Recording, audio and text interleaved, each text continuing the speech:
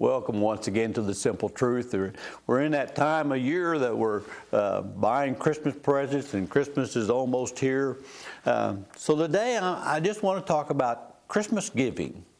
And it's not going to be what you might think about us giving, but what God has given us. We've just gone through that time of Thanksgiving where we've had friends and family over, or we've gone to families for dinner, and we have enjoyed the company of those things. And I want to just read Psalms 100 and start with verse 4 and 5, the last two verses of that Psalms. Enter into his gates with thanksgiving and to his courts with praise. Be thankful in him and bless his name, for the Lord is good. His mercy endures is for everlasting, and his truth endures for all generations. You know, the Lord's not just good, he's good all the time. And we should be thankful for those things, and we should give thanks for all the blessings that he has poured out on us. And that's kind of what I want to talk about today. It's not going to be the same kind of Bible study I usually do. I understand. We'll get back into that next week. But have you ever just sat down and thought about what God has given to us?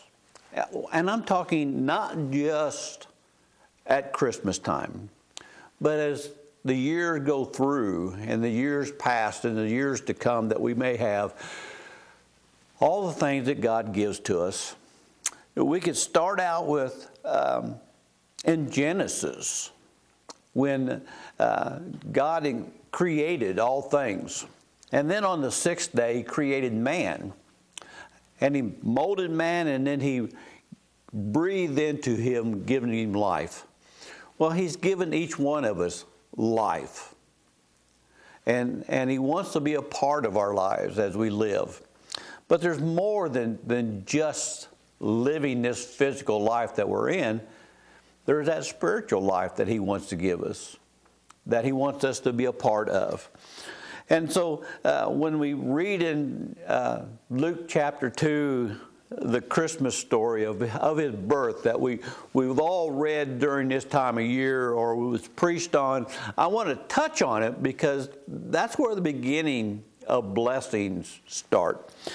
And it says in verse 4, chapter 2 of Luke, Joseph went up to Galilee and out of the city of Nazareth in Judea to the city of David, which is called Bethlehem, because he was of the house and lineage of David, to be registered with Mary, his betrothed wife, who was with child.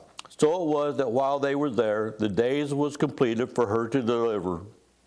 And she brought forth her firstborn son, and wrapped him in swaddling clothes, and laid him in a manger, because there was no room for them in the inn. And you see here the birth of Christ to us, that God came down to us from heaven and dwelled among us. Now, God knew this was going to happen. Jesus knew this was going to happen. They were a part of the plans before the foundation of the earth that this would happen. And even though we knew that he knew this was happening, and we understand that it happened, we sometimes forget that it's not just the baby in the manger that we celebrate. It is the season that we're in, but that season should be year-round. Do you realize that God has not quit giving? Through his Son, he's given us all things. He's given us so many blessings in our lives, everything good that comes to us, God has provided for us. Everything we have, God has given to us.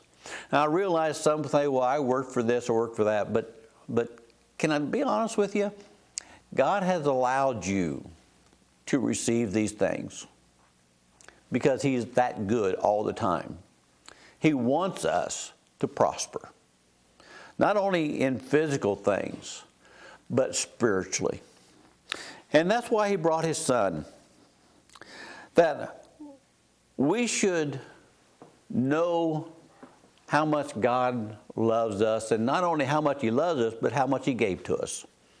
And you know the rest of this story, that Jesus was crucified and died on the cross and rose the third day.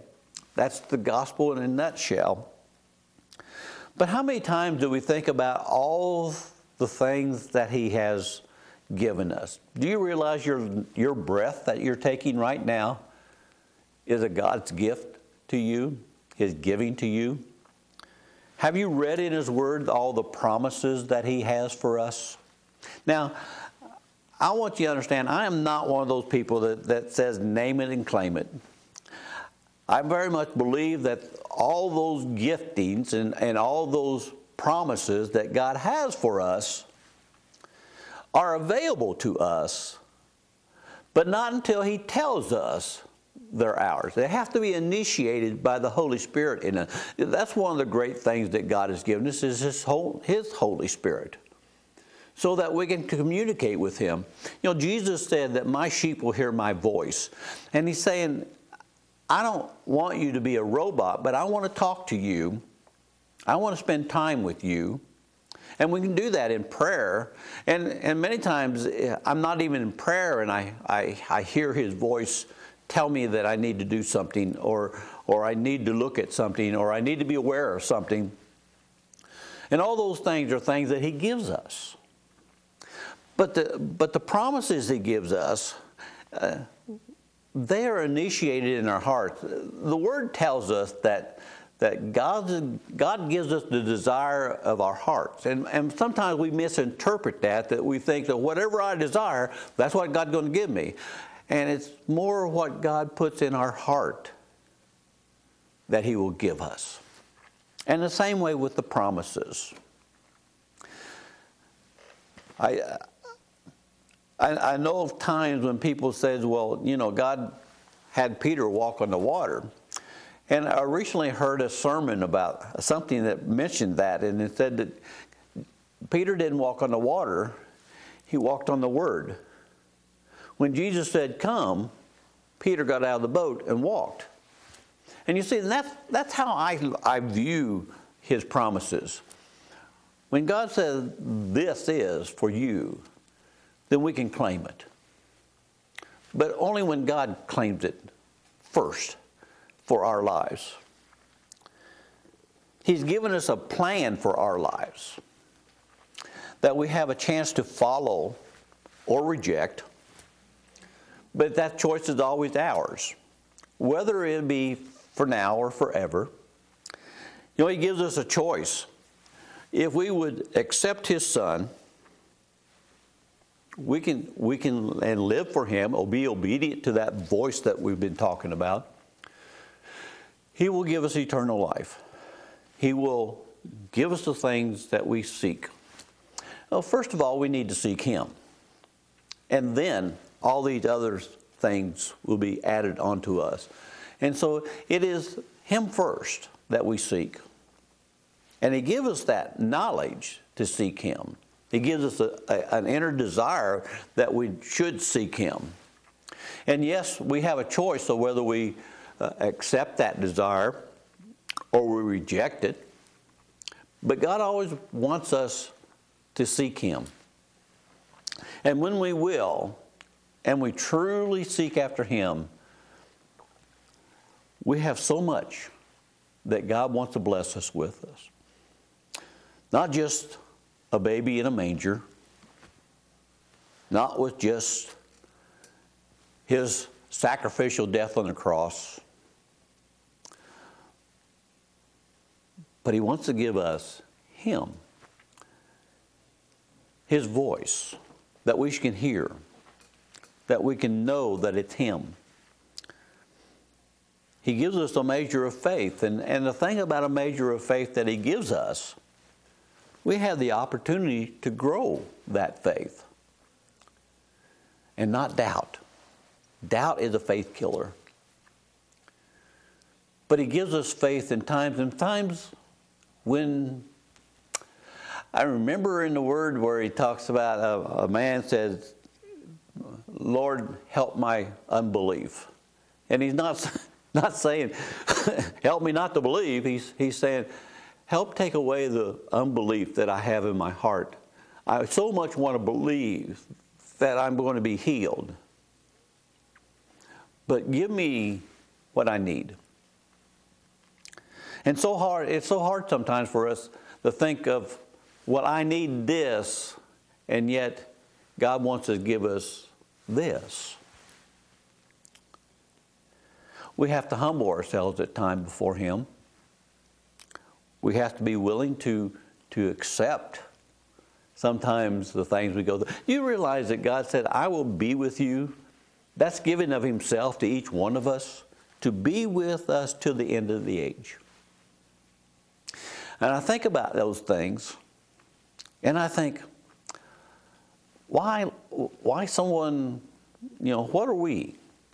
That the God of the universe that created everything wants to spend time with me or with you, and yet He does. And it's out of His great love that He gives towards us, that if we will receive it, all these things can happen. He has giftings for us. And I find that many times that those giftings takes me above anything that I could do myself. I think about this program that God has called me to do. He called me to it. This is the last thing I would have thought about doing, being on TV. And yet, it's His program. And He gives me what I need to do this program. He gives me the time to study. He gives me insights, His wisdom at times for what I'm teaching. He helps bring me in contact with others that are maybe teaching on the same thing or has taught about the same things. And it's like, remember that. You'll use that. And He's given me those little nuggets. I have a commentary that I met the man just the other day about that wrote them and took the time to go in depth in all those things. And it's like, you give me this time. You've provided this for me. You gave it to me when I didn't even know I needed it. So many times, we look at things around us and we think, I got that, when it's been, He's gave it to us. We've talked about His birth, but in John 3:16, which is a nutshell of God's giving, for God so loved the world that He gave His only begotten Son, that whosoever believe in Him should not perish, but have everlasting life. That's the gospel in a nutshell. But then verse 17 has to be added to that. For God did not send His Son into the world to condemn the world, but that the world through Him might be saved. Do you realize that God has given that gift to the world, His Son? Do you realize not only did He give His Son, but Jesus did it willingly. God the Father did it willingly. The Holy Spirit was willing to give, that we might be saved. And that in there, He gives us that possibility, that choice of whether I accept it or reject it. And I hope today that as I'm talking, that somehow I've reached out and said something that touches you, that instead of being might, you are insured with salvation. Because that's what God really wants from us. That's what He wants to give us the most. He wants to give us eternal life. But not just in the hereafter that we talk about, but to talk about now, that I can know that I'm saved, that I know that He's given me eternal life. And though I'm playing it out now, I'm walking this walk, He's guiding my footsteps. He has given the path that I'm to go on, and I'm trying to follow it. I think about the old hymn that says, count your blessings one by one. When's the last time that you counted your blessings? When's the last time you gave thanks to God for the blessings He has given you of family, of the friends that you have, the church that you attend, the church that you will attend in the future. The opportunities that divine appointment that God will put in your way for you to touch someone else's life. You see, when I think about these things, I have to go back and I think about in Exodus chapter 35, and I think it's verse 5, where God tells Moses, and I'm going to paraphrase it for you, those that have a willing heart give. And then he tells what they're to give for the building of the tabernacle in the wilderness. You see, that gives you an idea of God's heart. Those that are willing to give, that's God's heart. He's been willing to give all these blessings to us. And basically all we have to do is be willing to receive them. And how we receive them is sometimes us giving. Giving our time, caring about other people.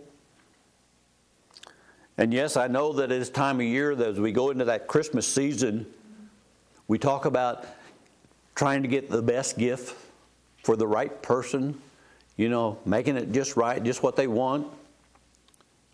But it's really all about the love of God that we are showing through those gifts, showing people that we care.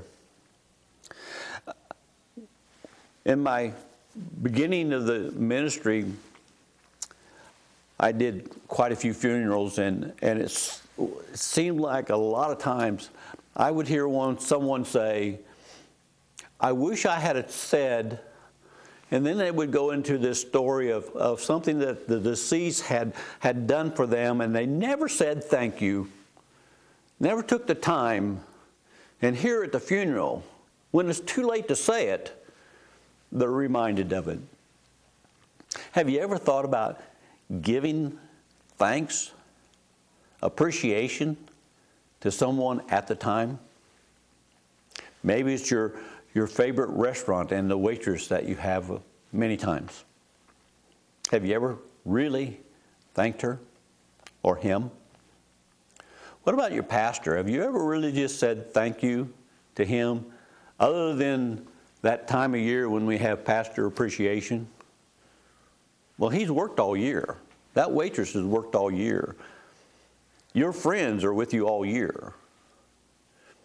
Have we really ever taken the time to give them thanks for what they have done for you? You see, as God is willing to give to us, we should be willing to give too. There are many charities out there that would appreciate a donation. There's so many things that are God-given, that are God-based, that we can biblically follow this example of free will giving, that we give it from our hearts, because that's exactly what God has done to us. Freely, willingly given it. Sometimes we think, well, that was his plan, and it was just his plan. Well, yeah, but he had to be willing to do it. And I wonder, are we willing to give that much? I hate to put it this way, but to give till it hurts. That's what God did. That's what he's doing, not just at Christmas time, not just as Easter when we celebrate the risen Christ. He gives it every day, every hour, every minute, every second. God is showing us his love. Whether it is being blessed or we're going through a trial, his presence is always there. Because he's told us, lo, I will be with you to the end of the age. He's with you right now, if you know Him. You see, God wants us to be in tune with Him, to be one with Him. How many times have we heard Jesus say, I'm in my Father and my Father's in me? They were in unity, in one accord, and the Holy Spirit in there too. So the three of them are together, and all three of them are willing to work through your life. We can claim that. Lord, work through me. Paul said it in a way that really tells, it's not I that live, but Christ who lives in me. That He has given us that life that can be meaningful, can be worthwhile, can be prosperous. Not only can we be prosperous with money and know how to use it for the kingdom and how to touch other people's lives, but also for ourselves. You see, God provides your living.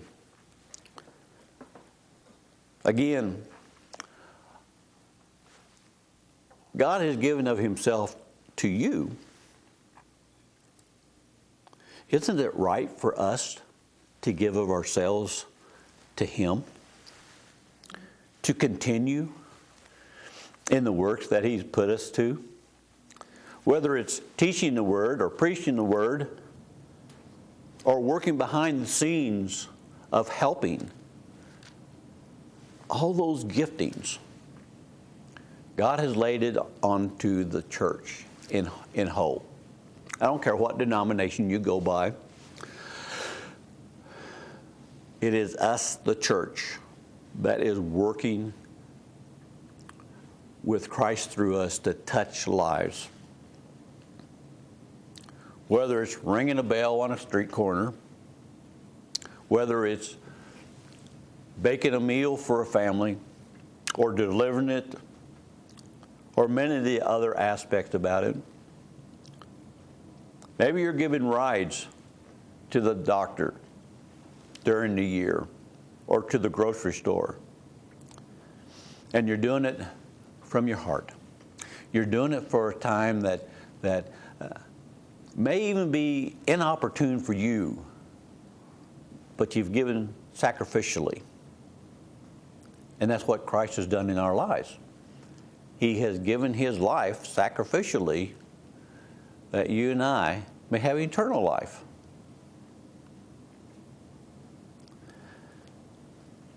God has given us the model of prayer so that we can pray to Him in a right way. We can praise Him and then ask for the things that He's put on our hearts to ask for. Whether it be finance or spiritual or physical, it's all there.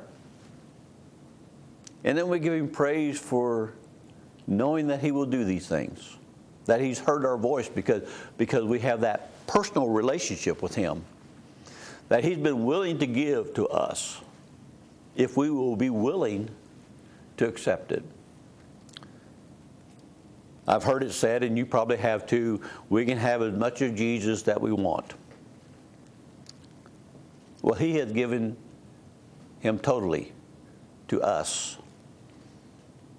How much of us have we given to Him? I think of these things, and I'm blessed by these things. And I know that the things that I have, He's given to me, and it's only temporal. Someday He may ask for them back. I have to be willing to give because He's been my example to give. So at this Christmas time, don't just think about the right gift for the right person or donating to a particular ministry Think about what God has given you. I said it earlier. Count your blessings. Look around you at the things that are there, the people that's in your lives, and count those blessings one by one. And then you can enter into His court with thanksgiving. You enter into His gates with thanksgiving and enter His courts with praise. Be thankful to Him and bless His name for all these things He has given to you, not just here at Christmas time, but He's given it to us all year round. I'm thankful that He provides for this program. I'm thankful that He provides a studio to do these programs and the help that helps put it on. I'm thankful that He can put it out on that. Somehow He puts it out on the internet, and recently I heard someone who had no dealings with the Quincy area, but they'd seen the program. I'm thankful for those people who say, keep it up. They didn't just click through, but seen it. And those are God things. I have nothing to do with those things. It's God puts it on your heart. He gives you those desires. And He gives us the desire to continue in the work. So as you think about these things this year, praise Him for what He's given you. Praise Him for the people in your lives. Praise Him for the people in your church. And praise Him just because He's worthy of your praise. Because He has given so much year-round to you and I. I'm thankful for family. I'm thankful for my friends. I'm thankful for church. And I'm thankful for the people He puts me in contact with, whether they believe in Him or not. But I'm thankful because He's given me that opportunity to talk about Him and to give of self. So at Christmas, Merry Christmas. God bless you. I love you. He loves you. We'll see you next week.